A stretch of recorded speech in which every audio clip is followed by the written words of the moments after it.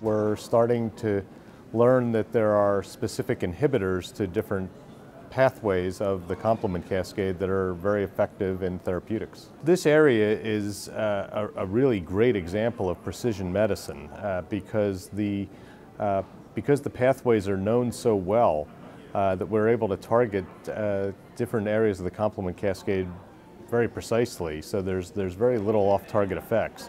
And I think we're going to have diseases that were very difficult to diagnose are going to be a lot easier to diagnose, things like HELP syndrome, things like post-transplant thrombotic microangiopathies, things like atypical HUS.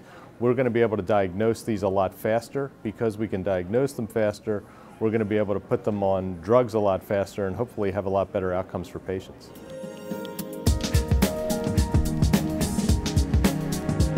One of the real exciting areas is it's been very hard to distinguish between what we call thrombotic microangiopathies, TTP, and atypical HUS. And there are new assays out that can reliably distinguish between these two disorders. We're also learning that inhibiting the complement cascade is very effective in treating atypical HUS, and that some of these patients may not need to be on lifelong therapy if they're diagnosed rapidly. The other areas that is very exciting is there are a number of companies and laboratory investigators that are working on molecules and antibodies that inhibit complement at very precise areas.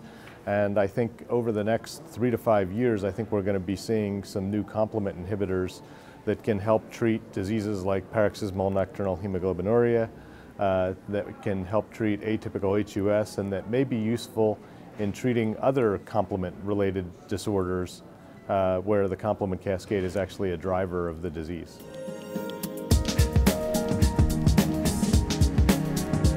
There's only one drug that's really used to treat PNH and atypical HUS, and it has to be given intravenously. There's a lot of work on developing drugs that can be given either subcutaneously or even potentially taken as a pill orally. And I think there's going to be a lot better complement inhibitors improvements on some of the therapies that we have right now.